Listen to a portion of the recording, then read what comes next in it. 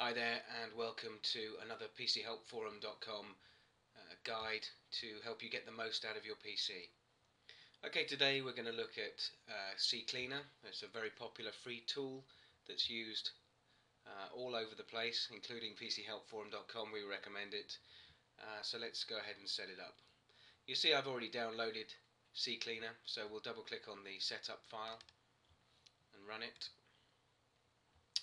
Select your language. You've seen these screens many times before, I would imagine, and click on next.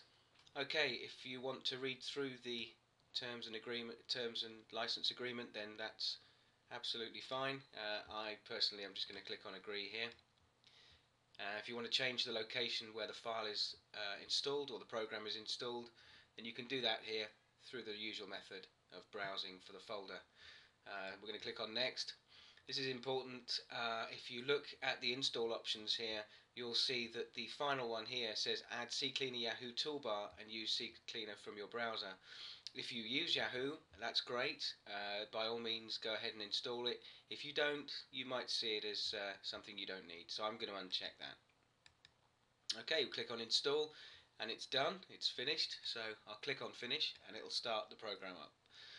Okay, the two things that we're going to look at here, one is the cleaner and one is the registry tool. As for the cleaner, if you want to remove all of these items here in the left hand side, mainly temporary files, things that you don't need to be worried about because they'll just sit in the background gathering space as they go. You want to get rid of them, so this is the tool to do it. Click on Analyze. That will run a quick analysis of the files on your PC that can be removed. This is a brand new install of Windows XP, so there won't be anything here really. With yours it may take quite a bit longer. So give it a while, let it finish. When it's finished, you'll get to this screen here. It'll say the analysis is complete, and then you'll click on Run Cleaner. You'll get a warning message like this come up saying basically that the files are going to be deleted. Do you want to get rid of them permanently? Of course you do, so click OK. And that's it. As I say, on my system it's a lot quicker than it will be on yours. Let it run its course and you'll come up with the very same message here, cleaning complete. Okay, that's all the temporary files dealt with. Let's look at the registry.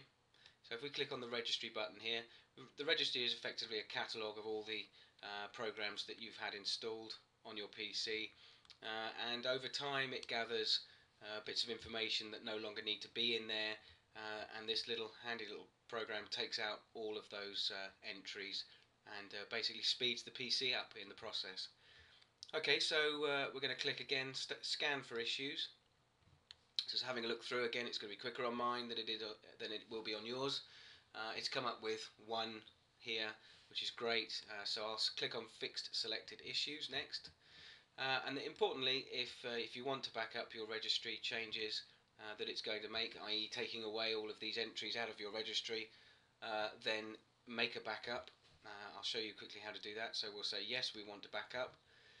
It's already named the file, so choose somewhere where you're not going to lose the file. I'll choose the desktop and click on save, and then immediately you'll see that that's a registry backup file that's been created there for you to take the registry back to how it was prior to using CCleaner if you need to.